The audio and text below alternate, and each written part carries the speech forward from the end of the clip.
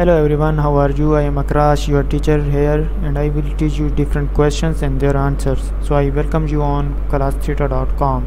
So our today's question is, how long does it take to digest chicken, red meat and pork?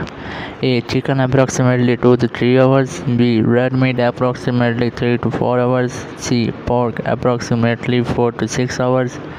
D. All of the above. The answer of the question is all of the above. So that's the correct answer of the question. If you have any question, just leave a comment. I'll be answering you as soon as I can. Thank you very much for watching the video. Please don't forget to like, share and subscribe our channel. Until the next question, bye bye.